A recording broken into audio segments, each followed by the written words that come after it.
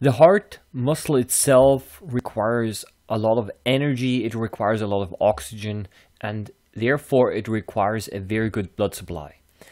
It is not like this that the heart is supplied by the blood which fills the heart chambers directly. That would not be enough. But what we need is we need a system of blood vessels, and you can see them over here on the right side, which actually goes into the heart muscle and supplies the heart muscle itself with blood.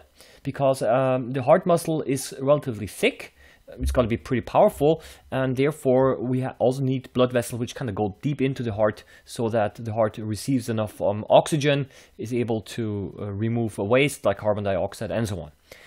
And these arteries over here, which supply the heart muscle itself with blood, are referred to as the so-called coronary arteries. You can see it also over here in the drawing. Okay, so these blood vessels over here, you can see they branch off from the aorta. So that's the aorta. And from the aorta, there is a little bit hidden behind here. The coronary arteries branch off and go back to the heart, but into the muscle itself.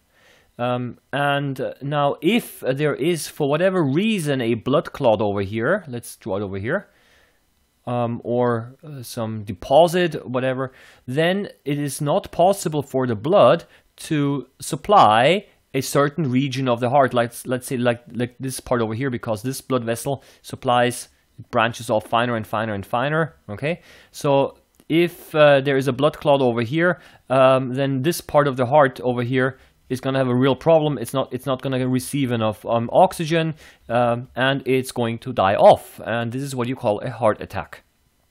And as you can probably imagine, the further up the blood clot occurs, the larger the region of the heart which is affected. So if a blood clot occurs only here at the very end, then I can imagine that maybe only a small region of the heart over here is affected and will possibly die off.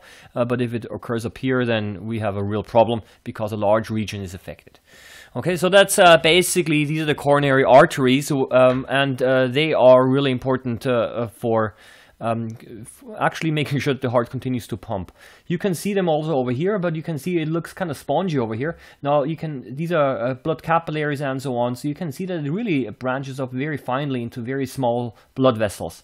Yeah, so that is, I would say, a nicely prepared heart over here. So now these blood clots or blocks in the coronary arteries can be now caused either by high blood cholesterol, or it can be caused by smoking. Hypertension is high blood pressure, can also cause this coronary artery disease.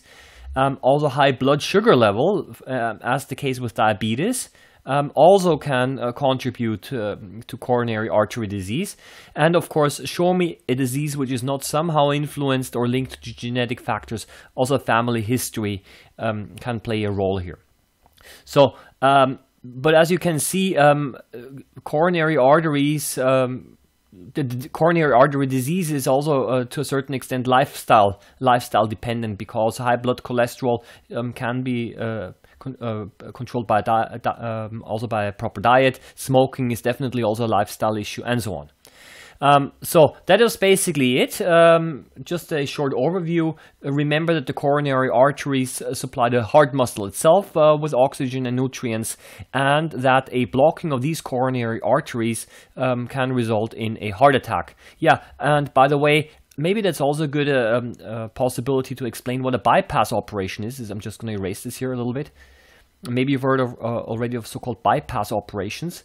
And what happens is the following. If there is let's say over here, a blood clot or a blocking in the coronary arteries, what they do is to operate maybe from your leg or from your other body part. They take a blood vessel out and they will actually bypass this blood clot so that the blood is able to flow around it. That's what you call a bypass operation. So we're kind of making a little detour of the blood so that the blood is still able to reach the lower part of the heart over here. And there are also so-called stents, and these stents they work like this. If there's some kind of a narrowing of the blood vessel over here, what they will do is they will insert these stents, and they will kind of widen up and push the heart, the coronary artery apart a little bit. So they are able to expand, and they push it apart so that the blood is able to flow properly again. So they are just for your interest, because many of you probably have already heard of the term bypass operation. Okay, and that's what this operation is for. Okay, so that was basically it. Okay.